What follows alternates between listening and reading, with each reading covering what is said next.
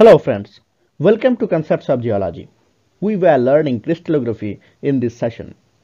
Up to the last class, we have learnt about the correct choice of unit cell when a lattice is provided. We have done 3 classes in this series till now.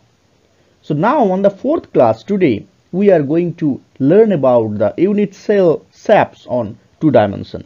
Okay, that means the 2-dimensional lattices, those are called the plane lattices. Okay, so let's begin. So for today, our agenda is to find out what arrangements of atoms are possible in 2 dimensions and what shapes are possible as unit cells in 2 dimensions. Okay, at the very beginning, let me clearly say that only there are 5 possible unit cell shapes in 2 dimensions, not more than 5. So they are these ones. Okay, first one is the parallelogram, second one is square, then diamond, then rhombus, and the last one is a rectangle. Okay, now from this picture you may ask that what is the difference between a diamond and a rhombohedron. In both the cases they are actually an elongated square, but we will use the term rhombus only when this interfacial angle will be 60 degree. Okay, otherwise in all other cases we will call it like a diamond. Okay, so these are the 5 shapes, those are possible as unit cells in 2 dimensions. Now I know very clearly here that this conception is somewhat too much hazy. All of us have one question, that why more than 5 shapes are not possible. Okay, we may avoid the complex shapes like suppose stars or suppose shapes bounded by irregular lines, but why the simple shapes like suppose a circle or a triangle or a pentagon is not included. Now recall the definition of unit cells we have concluded on the last class. Unit cells were the shapes those are repeated on 3 dimensions through translation only and create the entire structure. Okay, so that means the repetition should be only through translation and the shape should fill the space completely without leaving any gap. Now think of this circle. Let's examine this shape, whether it is qualifying the definition of unit cell or not. When I am repeating it in 2 dimensions through translation, see, these interstitious voids are never going to be filled through this translational repetition. Okay, so that means the circle being very much regular and basic shape is become incompatible for a unit cell shape.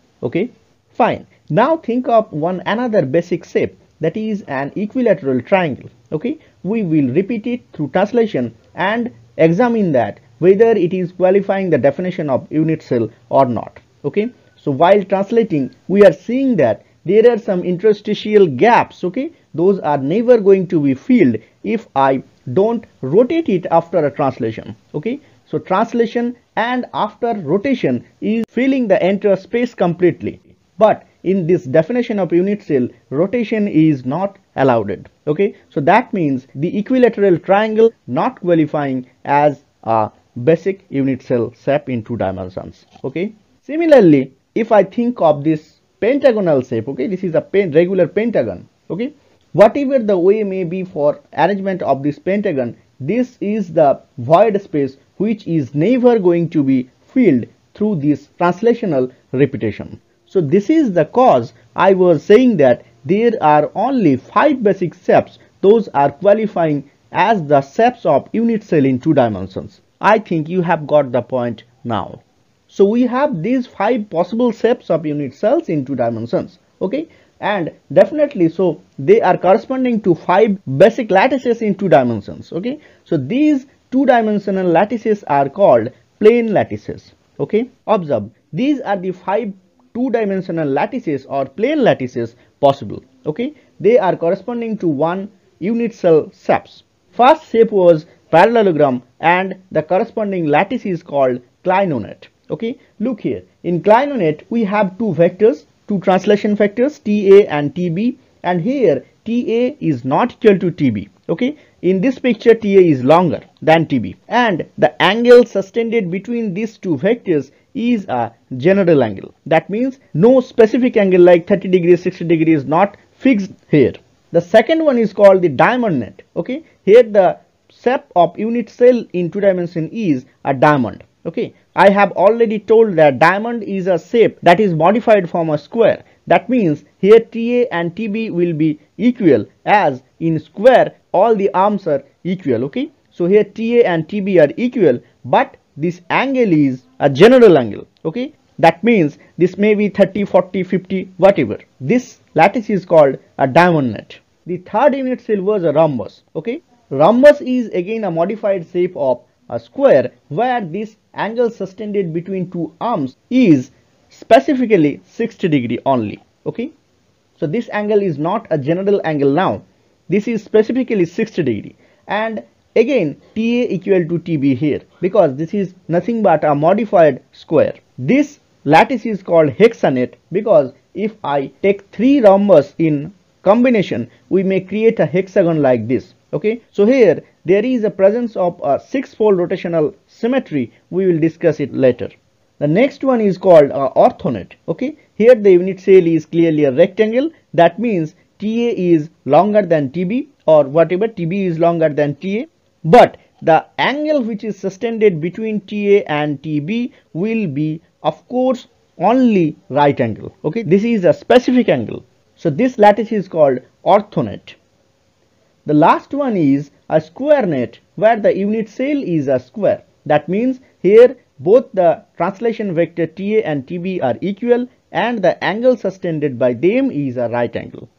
So these are the 5 possible arrangements of atoms in 2 dimension. Okay, these are the 5 2-dimensional lattices. That means these are the plane lattices. So that's fine. We have concluded that only 5 shapes or only 5 lattices are possible in 2 dimension. Okay, but now we will try to find out what symmetries are present in these 5 arrangements. Okay, so for that we need a basic conception of symmetries or rotational symmetries first. Okay, an object is said to have a rotational symmetry when no changes can be determined if the object is rotated to a certain degree. Okay, that means if I rotate the shape or the object to a certain degree while keeping your eyes closed, okay, and then you will not feel any changes after the rotation. Suppose think of a line or this shape. Okay, if I rotate this line through its midpoint after a complete 180 degree rotation, we will have no sense that the line or the object have at all rotated. That means in this midpoint or at the center of this shape, we have a twofold rotational axis. Okay, so this is called the twofold rotational symmetry. Again, think of this equilateral triangle. Okay, if I rotate it 120 degree, so this point, this vertex will going to be move here. Okay, and this vertex will going to be move here, and this vertex will going to be move here. So that means just an identical image after the rotation. Okay, so this is called a presence of threefold rotational symmetry. The threefold rotational axis is present on the center of this triangle. A square is the most prominent shape which have a fourfold rotational symmetry. Okay, if I rotate it 90 degree through this center, okay, see the resulted image will be just identical with the previous square. Okay, so that means we have a presence of fourfold rotational symmetry at this center. Okay, so after understanding the conception of the rotational symmetry, we can find what symmetries are present in these lattices. Okay, first think of this clinonet. Here TA and TB were not equal and this angle was a general angle. That means only twofold rotational axis will be present between these two lattice points. Okay, suppose here, because this will be a straight line and we will have a twofold rotational axis on the midpoint of a straight line. Okay, so the rotational symmetry which is present here is a twofold rotational axis. Okay, coming to the second lattice, that is the diamond net. Here TA and TB were equal, but the angle sustained by them was a general angle. So clearly, just like the before example, here also we have presence of twofold rotational axis between these two lattice point. Okay, at the midpoint of these two lattice point.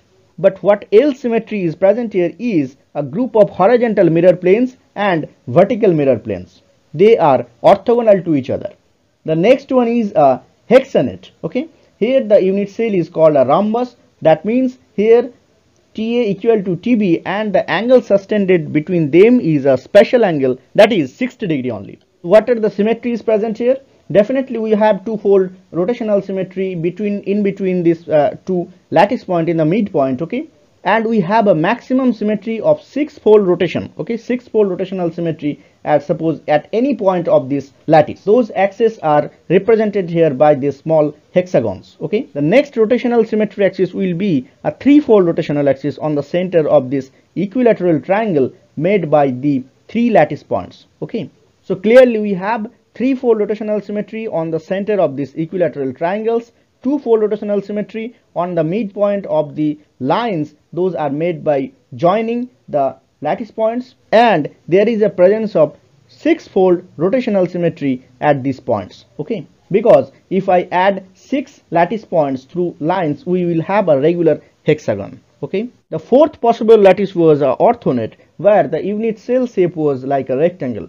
That means here TA and TB is not equal and the angle sustained between them is a right angle. Okay, so clearly we have twofold rotational symmetry in the midpoint of this line constructed by joining the any two lattice points. Okay, what else symmetries are present? They are two sets of mirror planes, okay, mutually perpendicular to each other. See this figure. So this is the symmetry of an orthonet. The last one was a square net. Okay, this is having a four-fold rotational symmetry on the center of this square. Okay, so a four-fold rotational symmetry is the highest symmetry present here. What else symmetry is present? Definitely there are twofold rotational symmetry at the midpoint of this line and two sets of mutually perpendicular mirror planes. Okay, these are all about the 5 possible lattices and their symmetries. So now we can answer the questions made on the first slide. What arrangements of atoms are possible in 2 dimensions? Okay, there are 5 arrangements: clinonet, diamond net, hexanet, orthonet and square net. Okay, the second question was what saps are possible as unit cell in 2 dimensions? There are only 5 basic saps possible in 2 dimensions. Okay, they were parallelogram, diamond, rhombus, rectangle and square. So with this we have came to the end of this class. I think you have understood the conception of plane lattices. We will meet again on the next class with the 3-dimensional arrangement of the atoms. Okay, till then, goodbye and thank you for watching.